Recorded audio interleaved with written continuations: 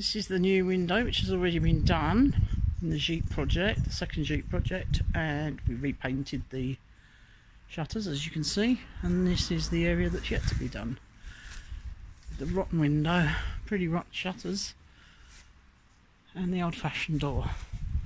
That is going to be refurbed so it looks similar with the original ironwork, and it even has the original key.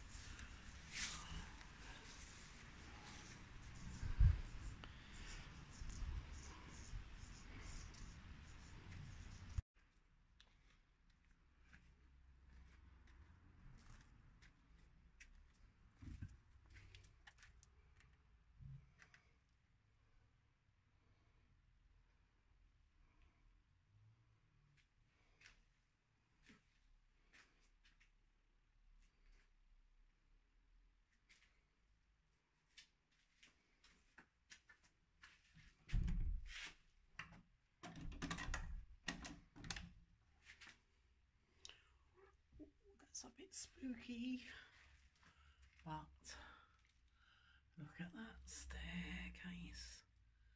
A job for later.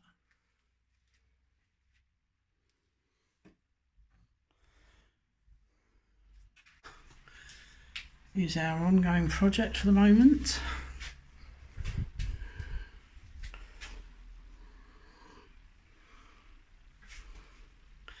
This will be the entrance to the next sheet. This doorway is going to be widened so it's wheelchair accessible. This will then become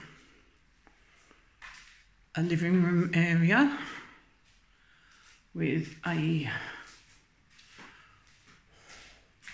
wardrobe. This will be a sofa area, which will be a put you up sofa.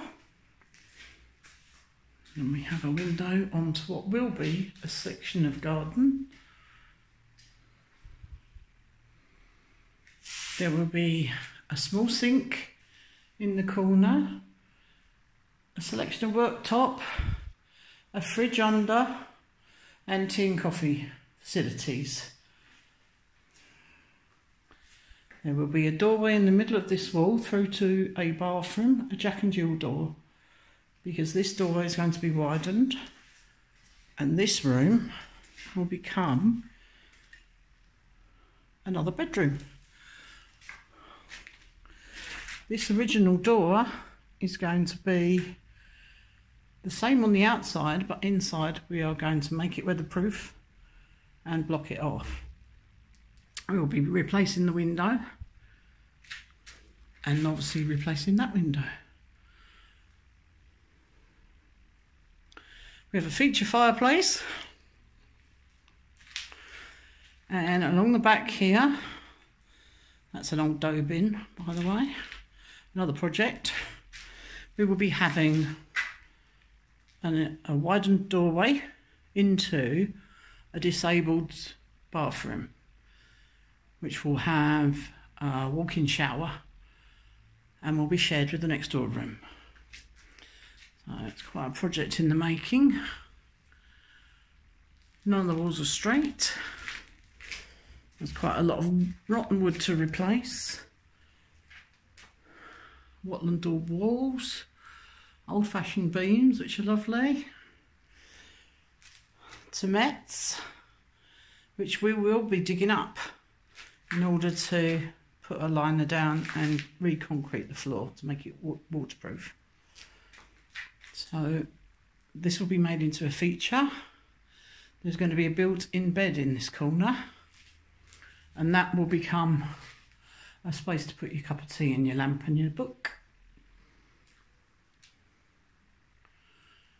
Let's give you a final look round. As you can see, we've got a lot to do. This was actually used as a smoke room, we think anyway.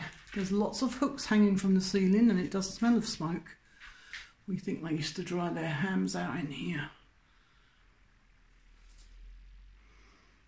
Okay, back through this way.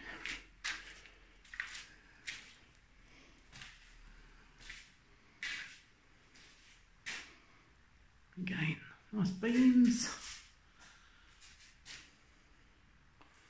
And then out in this wilderness, there will be a section of garden.